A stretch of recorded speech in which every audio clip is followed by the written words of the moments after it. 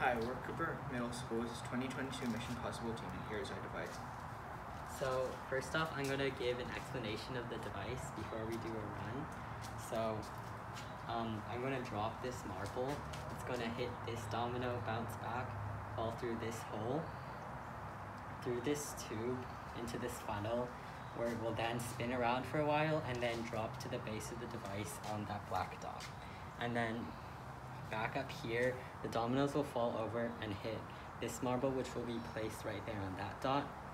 When that marble gets hit, it'll hit this chain of 5 touching marbles, and the last marble in that chain will roll down this path into that cup. Now, this cup is attached to this lever with a syringe full of water on it, and when the marble falls in the cup, it'll pull down the lever so that the water can roll through. And as you can see, we have a cap on the tip of the syringe. We have a bunch of different caps for different timing, so the bigger the hole, the shorter the time it'll take. So for this video, I'll be using the 30-second cap, and when the lever is pulled down, the water will flow through this funnel into this graduated cylinder, and inside this graduated cylinder there is a foam platform with a marble on top of it. So as the water fills up, the platform will rise with the marble on top of it. And when it gets to the top, the marble will roll out onto this path and into this cup.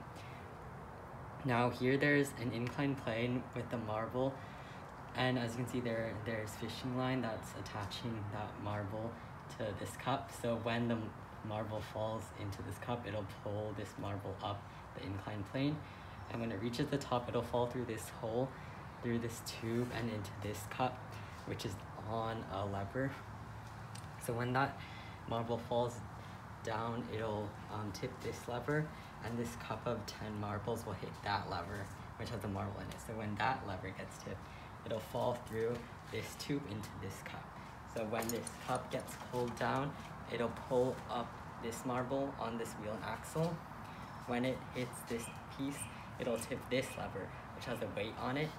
And when this weight falls, it'll pull this magnet up, which is on a pulley, and it's currently holding up a wedge. So when it gets pulled off, the wedge will fall, separating these 2 marbles, and this marble will roll down this path into this cup, which is on a pulley attached to this barrier. So when the marble falls in, it'll pull up the barrier, and this cylinder is free to roll, and it'll hit the starting marble, which will roll and eventually hit this marble 30 centimeters away from where it landed.